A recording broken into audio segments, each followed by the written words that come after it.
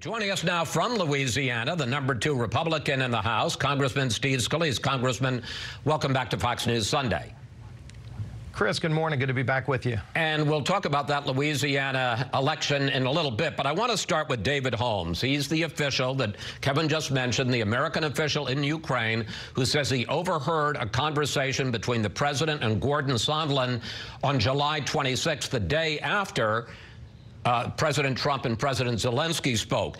Holmes told members of Congress in his sworn testimony he asked whether the president cares about Ukraine. He says Sondland told him Mr. Trump only cares about big stuff that benefits the president, like the Biden investigation. Doesn't that contradict the president's story, sir? All the president cared about was going after the Bidens. Well, if that was the case, then President Trump wouldn't have done all of the things that he's done to help Ukraine stand up to Russia. And in fact, on the original Zelensky phone call that was released, President Zelensky was thanking President Trump for the things he's done, like selling the Javelin missiles, which helped them stand up to the Russian aggression, and the tanks. By the way, Barack Obama and Joe Biden would not sell Ukraine those same Javelin missiles and would not give that same kind of aid. All of that is true. I mean, your statement of the record is accurate, but the difference is between the April phone call and the July phone call, President Trump had suspended military aid, $391 million in aid that the U.S. Congress, you, had authorized. The president suspended that, and the question is, did he suspend it because all he cared about was investigating the Bidens? No, and in fact, part of what Congress appropriated had language attached to it that required that the administration make sure that Ukraine's rooting out corruption, because there were elections during that same period you just mentioned. And Zelensky got elected on a platform of rooting out corruption, which we're glad about, but nobody really knew if that was what he was going to follow through on because of Ukraine's history of corruption. The law required that before any taxpayer money go to Ukraine, the president had to ensure that they're rooting out corruption, which ultimately they did. And the money was released, and he got the money he needed. But, sir, both in the April phone call and in the July phone call, President Trump never mentions the word corruption. What he talks about is investigations of the Democrats, possible interference in 2016, investigations into the Bidens and Burisma, and the phone call that David Holmes overheard on July 26, he says what the president asked was, is he going to do the investigations? Well, and again, we can talk about second and third and fourth-hand information of people who ultimately are going to testify. You can hear it from them on Wednesday. But what the facts are, did the money actually go to Ukraine? And even on the phone call with President Trump and President Zelensky, they talked about the steps that Ukraine is taking to root out corruption. It was something that Zelensky got elected on, a platform of doing. Everybody knew that Ukraine had problems with corruption, going back to possible interference that Russia also was involved in the 2016 election. Well, you've set up the big witness this week, which is on Wednesday. Ambassador Gordon Sondland is going to testify. So far, Republicans have complained, and they're right, that all of the evidence has been secondhand or thirdhand. Somebody who talked to the president told me, or somebody who talked to the president told somebody who talked to the witness. But that's not true for Gordon Sondland. According to an NSC official who testified, we saw the transcript yesterday, Gordon Sondland met directly with the president at least a half dozen times during this period. If he, and here is what he said, he corrected his testimony on September 1st with a top aide in which he said, I said that resumption of U.S. aid would likely not occur until Ukraine provided the public anti-corruption statement that we had been discussing for many weeks. Congressman Scalise, if Gordon Sondland, who met with the president a half dozen times this summer, testifies on Wednesday, yep, the president said to me, we're not releasing the aid until they announce they're going to investigate the Bidens and Burisma, doesn't that blow a hole in the president's defense?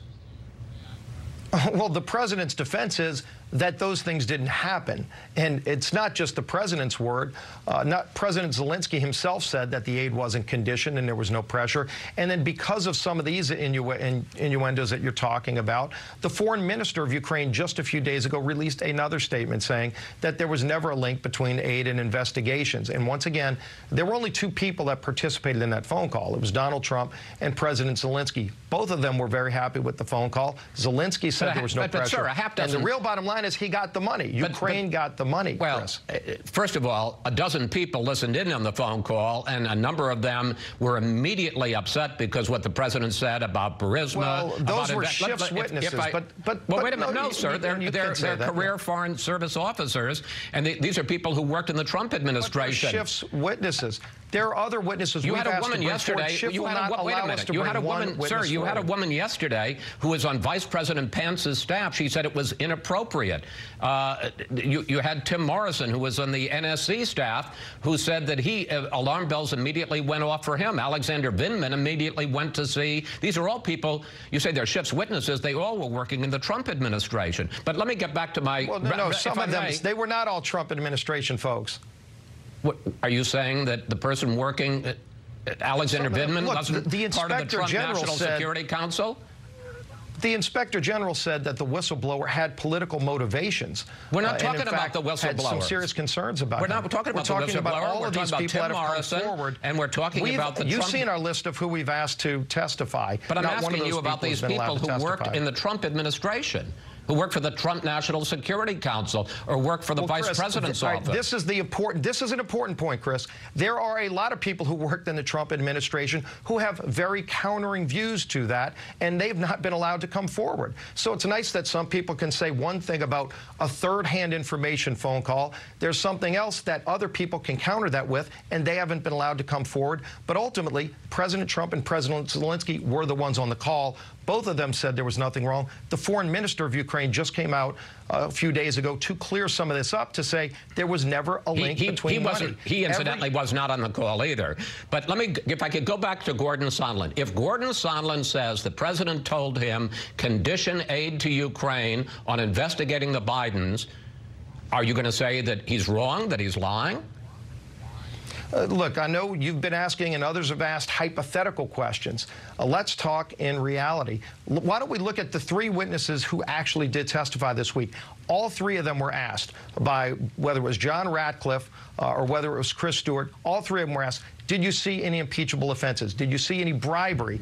Any of that? Not one of those things were mentioned. Not one person said he saw a crime committed. Sir, with all due respect, with all due respect, that very badly mischaracterizes what they said. They were asked, William Taylor, for instance, the acting ambassador in Ukraine, was asked whether or not these were impeachable offenses. He said, I'm there as a fact witness. I'm not there to pass judgment. But he made it clear what he thought about what the president was doing. Here he is. To withhold that assistance for no good reason other than help with the political campaign made no sense. It was counterproductive to all of what we had been trying to do. It was illogical. It could not be explained. It was crazy. He said withholding military aid to help with the president's political campaign was crazy. And the problem with that is it didn't happen, Chris. The Ukraine foreign minister, based probably on some of that testimony, said it didn't happen. Zelensky said it didn't happen. And those are the people directly involved. You can bring out people that have third and fourth-hand information. I thought this was supposed to be about finding facts. And if they're going to try to impeach a president of the United States, shouldn't it be based on something that actually happened versus one person's opinion of a third-hand conversation? Well, okay. That's all right. Really what this is all about. You raised the question that I had raised, a hypothetical, and I think that's fair, sir. Are you saying, though, because Gordon Sondland was a direct witness, he spoke to the president in the Oval Office, are you willing to abide by whatever Gordon Sondland says happened? abide by Gordon Sondland. I abide by what the president did and what President Zelensky actually received. President Zelensky received the money. Barack Obama wouldn't give that money, by the way. But, sir, I mean, President Trump you're right. President Trump has been much tougher in terms of in terms of giving aid to Ukraine than President Obama was. But President Trump released the aid 2 days after the whistleblower complaint went public. Well, President Trump released the aid after he made sure by law, by the way, and Pelosi voted for that law, Schiff voted for the law that requires that he ensure that corruption is being rooted out before taxpayer money goes to a country like that. Okay, I got 2 more questions. I got 2 minutes, so I'm going to ask you to squeeze if you can. We mentioned at the top the president's decision on Friday to clear 3 members of the military who had been accused or convicted of war crimes. Senior Pentagon officials advised the president against it, said that it would undermine the military justice system. Clearly, the president is the commander-in-chief. He's well within his rights. Do you have any problem with his decision to clear these 3 men? No, I think there have been a lot of concerns expressed over the years that many of our men and women in uniform that were out battling terrorists in the battlefield were being put in a position where they had to think about whether or not, if they returned fire, if they defended themselves. Some of these people mentioned that were killed were terrorists, bomb-making terrorists, and yet our men and women, men in uniform in this case, were in jail for 25+ years for killing a terrorist in the battlefield. I think our troops' morale is much higher amongst troops I've heard from, because this has been a concern I've heard from our men and women in uniform in battlefield for years, that they felt that they were sidelined because they needed a team of attorneys before they could return fire in a battlefield. Okay, now I got 1 minute left. You had an election yesterday in Louisiana, and the Democratic governor, John Bel Edwards, was reelected. President Trump was in there campaigning hard multiple times and said, look, if Eddie Rispone, the Republican, doesn't win, it's going to make me, Trump, look bad because I don't have any coattails. Does it make him look bad? Well, what he said was that he'd be made to look bad whether he came in the state or not. Eddie Rispone made up about a 22-point disadvantage over the last month because of President Trump's involvement. So Eddie Rispone was at about 27 in the primary. He ended up at 49. So clearly President Trump's involvement made a big difference at helping close that massive gap. And look, the governor's polling showed he was above 50 before President Trump first started getting involved. That forced a runoff. Congressman Scalise, thank you. Thanks for your time. Always good to talk with you, sir. Please come back. Great being with you. Go Tigers. Yes, go Tigers.